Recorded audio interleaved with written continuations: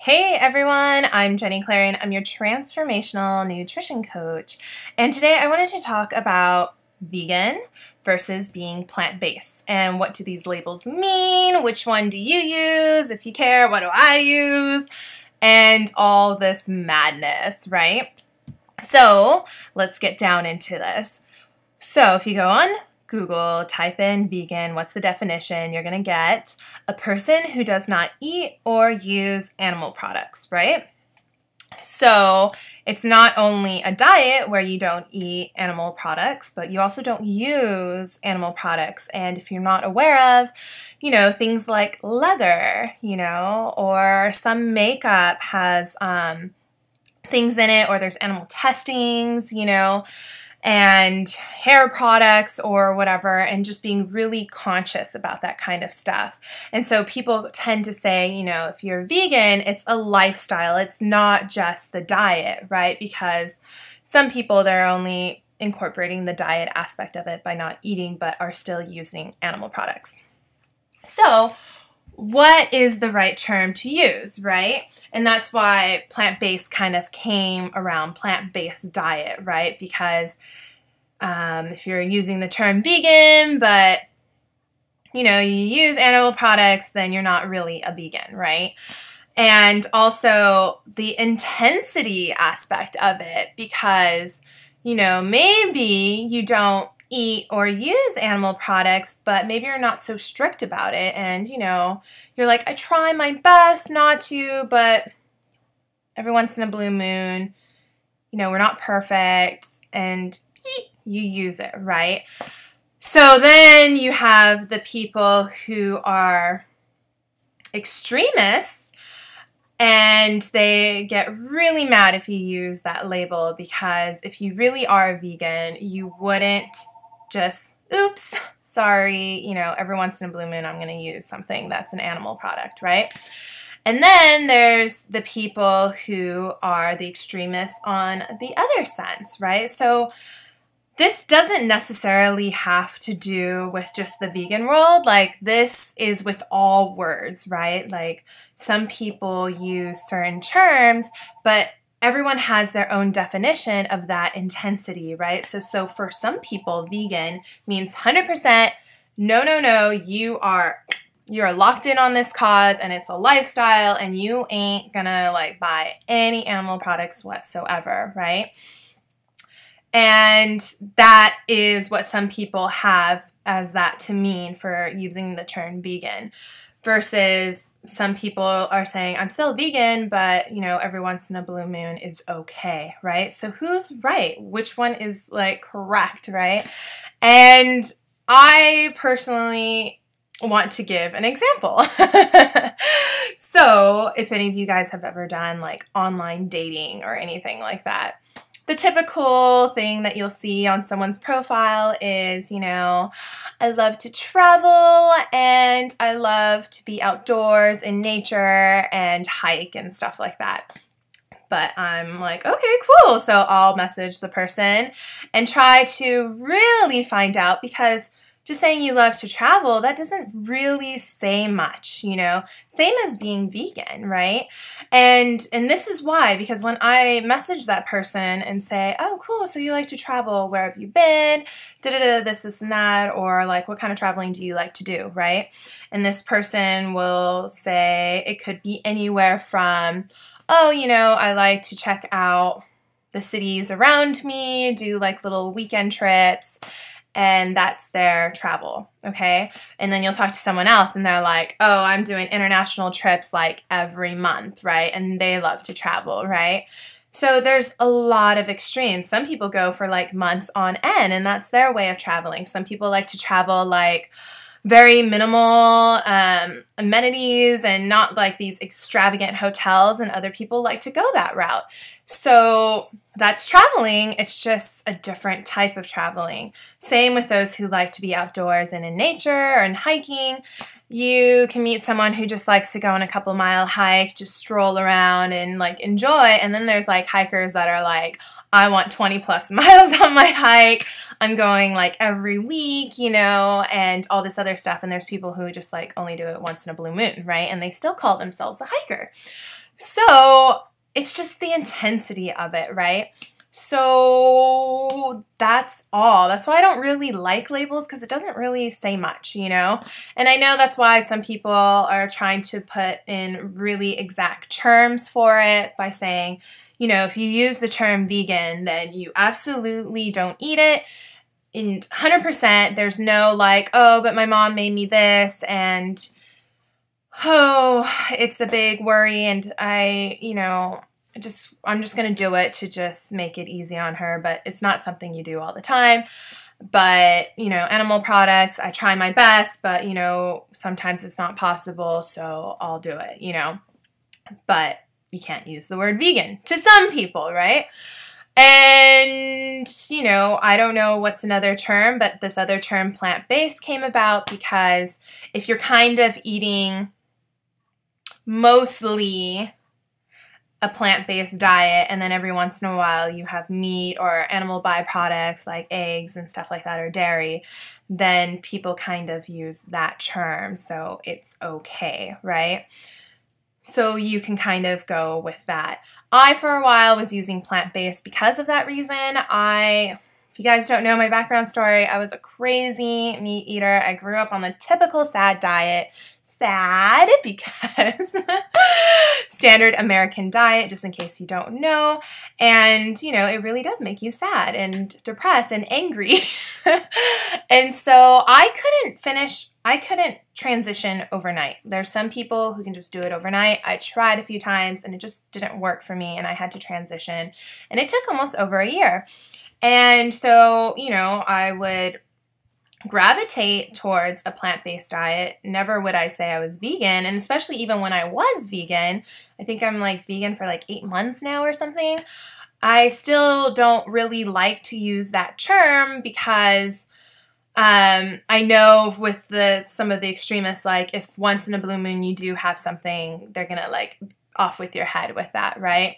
And for the most part, I don't, but I also still like, for example, when I came back from Thailand, my mom made me her amazing kimchi, right? And she doesn't know that I'm vegan now. And so she put in all her labor of love for this to make me kimchi. And kimchi, though, has like really small pieces of a fish in it. And they don't put that much, but they put a little bit just to add flavor, right? And so I ate it because, you know, I just felt really, I noticed how much love that my mom did this just for me and was so excited of my return, and she knows how much I love her food. So I still ate it, and, you know, now she makes me kimchi with none of the fish in it, you know, and it's not something that I'm always doing all the time, but it's something for my judgment call that I will do. Because I remember even for the longest time, I really truly believe in trying to not have these like sinful foods, even though I believe in not killing or harming animals and really wanting to support that. But I also just believe in flexibility in some of that. And who am I to say or get angry if once in a blue moon you have something, or if your reasons for that is legit because you're doing it out of love for somebody else who is trying to do something for you out of love, you know? You even read about how, like when I was in Thailand, how some of these monks who are actually vegetarian will eat meat products given to them by people outside as part of like their offerings or gifts to them, because they were trying to give them a gift. And even though it's like, hello, I'm a vegan or a vegetarian, it's kind of like the thought that counts, so they'll still eat it. But it's kind of trippy because you're like, don't these people know that the monks are vegans, and why are they giving them food that they can't eat? So they'll still eat it because it was meant with a good heart. So I really do believe in that. And, you know, there's a difference between, like, I'm not going to be able, or someone else is going to be able to call out and be like, oh, that person is using that card, instead of it just being like they just really want to eat meat and they're not able to like control their desires, right? I feel like no one can put that judgment on you. And if some people flame you or attack you for using certain labels or eating, you know, animal byproducts while you're transitioning, or, you know, even if you have transitioned fully and during certain situations you feel it's right to eat it because of a different reason than your own, I want to say ego, but I know people will get really mad and say this is for the animals and it's not about my ego. I totally agree with that, but yeah, it's a really hard concept to just do in a few minutes, and wow, it's already a 10-minute video.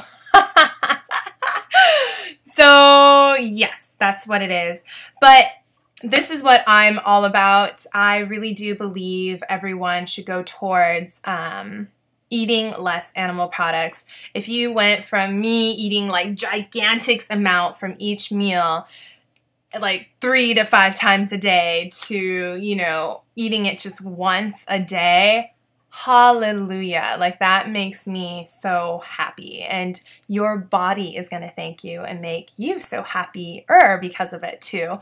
So I really believe whether you come in from the vegan lifestyle, whether through, you know, because of health reasons or because of animal cruelty or for the environment or for spirituality, I really believe any of those avenues will really have you dive in and dive deeper to accept it to be all of those avenues. Because for me, initially, it was for health. Even though, you know, I love animals and I don't want animal cruelty, at the same time, it's just like, I care about myself. I'm very selfish and I want to take care of my health first, and I want it for, you know, me to look better in my body and to feel better, right? And then once that gets filled and completed, then you're going to want to check out those other avenues, and you're really going to start to resonate with it. And I really do believe when you start to eat this cleaner lifestyle, you're going to be vibing on these higher vibrations and be having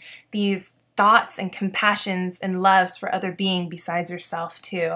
So you're going to naturally see it as for animal cruelty, for the environment, and for spiritual reasons, you know? And that's what happened for me. So when people ask me now why I don't eat meat products, I say it's for everything. It's definitely, I came in originally for my health, but now it's for, you know, animal cruelty, for the environment, and for spiritual reasons as well too. And it just becomes this full circle. And I really do believe everyone's going to get there. When they get there, that's on them. That's not my decision.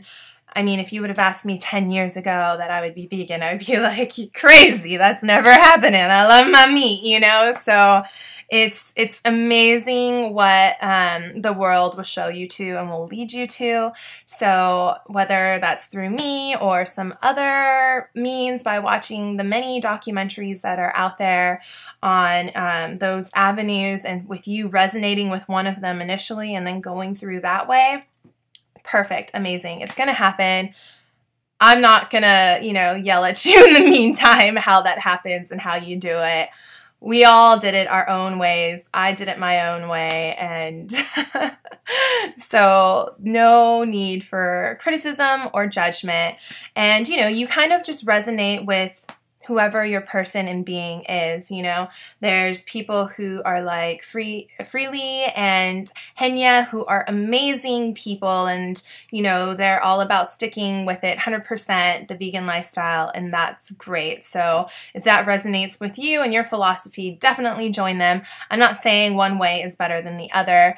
I think I'm focusing on the end result and not the how to get there. I think there's very many different ways of getting getting there.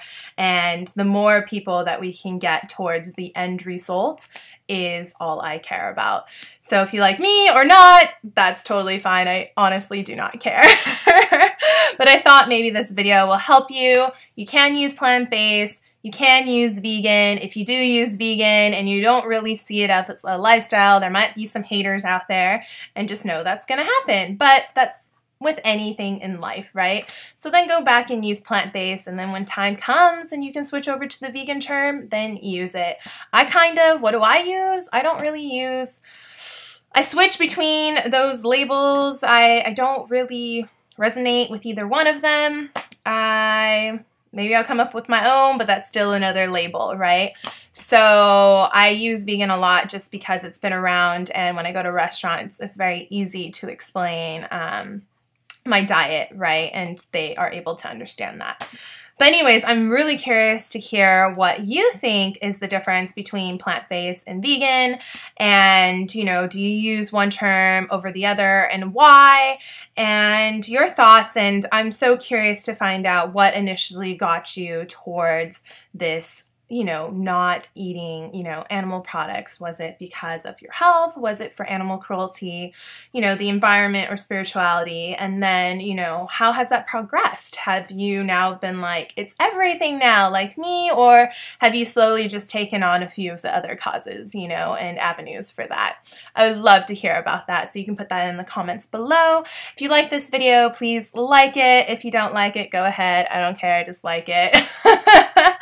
And please subscribe. I'm going to talk about these kinds of things and what are the things you can eat to get fulfilled in life, right? A lot of times, you know, I tend to have tendencies to overeat, and the reasons for that, right, is because we're not really getting fulfilled when we're eating these junk foods, right, and not really sitting with what we're feeling, right? So I go through with mind, body, and spirit. That's what my videos cover. It's a very large range, but through nutrition, health, and movement, and spirituality. So please subscribe to that if you want to find out more about that. If you want to work with me one-on-one, please check out my website at jennyclary.net, and you can click on the Let's Talk button and we can set up something. And please share. Let people know about plant-based versus vegan. Which ones do they like? And should we come up with a new label? I don't know. So until then, I love you guys. You guys are amazing. You guys are superstars. Please don't let anybody say otherwise. Please don't let yourself be the worst critic. You are amazing, okay? I'm telling you, you are amazing. So until next time, I'll talk to you all later. Bye.